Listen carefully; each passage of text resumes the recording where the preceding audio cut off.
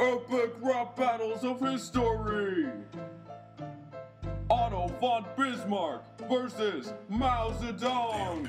Begin. I'm the chairman of the Central Committee of Communist Party of China. This will be the dissertation right of your vagina. Just cause your mustache, you think you're so cool. Otto, I got you a birthday present, April Fools. You think you can beat me, but you know how much wiser. I set up 5 your plan of torture and remove you like the Kaiser. You got no chance, Chancellor, but go ahead and spit if you're conservative. Then you shave my ears from your shit. Otto von Bismarck here to crush this dictating chairman. You stick your better wife Frankfurtly don't care, man. I'll Bismarck my territory over your whole entire nation, cause you're taking a great leap forward into utter decimation. You're done. I'm the man of iron and blood, so both literally and figuratively I'll drag you through the mud. I'm from Germany, we just committed democide. You're loved in China, but known as a disgrace worldwide. I'm about to remark on this snarky von Bismarck, so hard jerky presents and I keep making my marks. You don't have friends out, I'll drop you this, you're anti-social. I make you my slave, bitch. That's my proposal. Say what you wanna say, scum, but this battle is mine. No, you wanna die disagreement? Go ahead and resign. You got no say, I win. That's my final decision. Wanna argue? I'm gonna kill you. You can call this communism. I mean, every word I say, and you're going to lose its aplomb. You can't stop the powerhouse from dropping lyrical bombs. Here's the story of the birth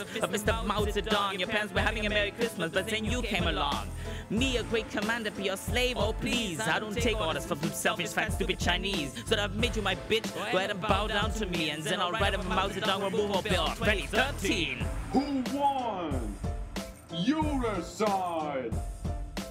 Epic rap battles of history.